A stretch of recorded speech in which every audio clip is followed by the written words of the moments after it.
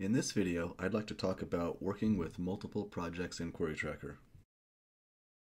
So what is a project? A project is any book you're working on. For every book you're querying, you create a separate project for it. This allows you to track queries separately for each project. But a project can also be a different version of the same book. Let's say you queried for a book but were unsuccessful finding an agent. So you went back, rewrote the book, or made major revisions, and now you're ready to query it again. Instead of erasing all of the old query information for the first version of the book, you create a new project for the new version.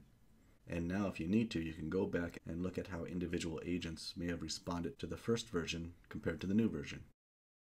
So we'll start out by looking at some projects in action.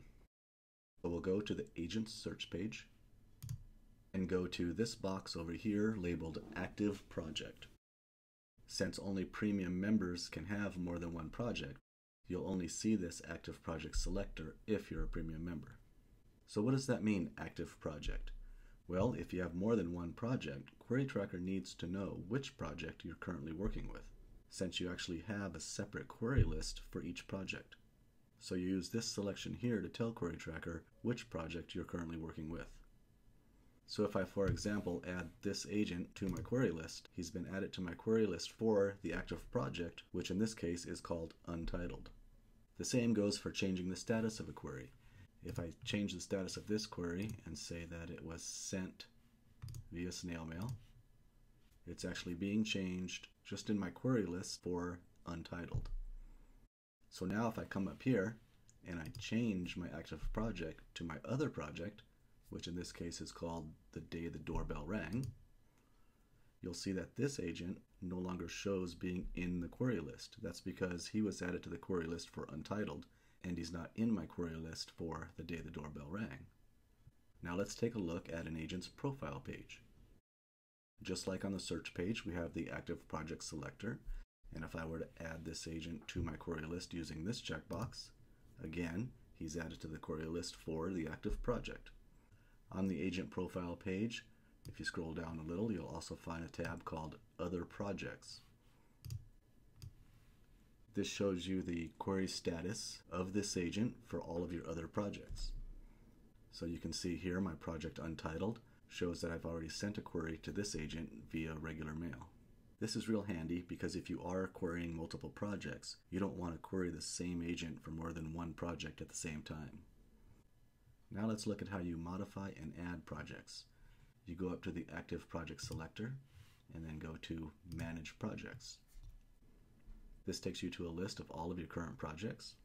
Now first off, this one doesn't have a title, so we want to give it a name. I just click on it and change the name.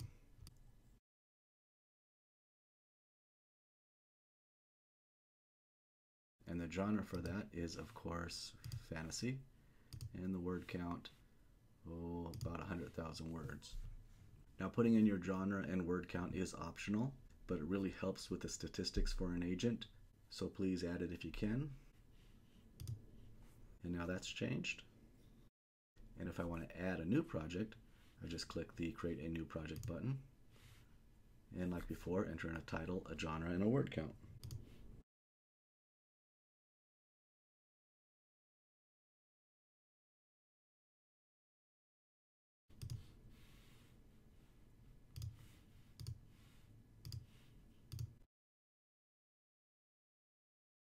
And now, if I go back to an agent's page, I see that my active project is the one I just created, and I can add this agent to my query list for the end of the beginning by checking the box. But I can also scroll down to the Other Projects section, and if I wanted to add this agent to the query list for these projects, I can just check these boxes without having to change the active project. And that's about all there is to working with multiple projects. So remember, you can have a project for each book you're querying, as well as a project for different versions of the same book.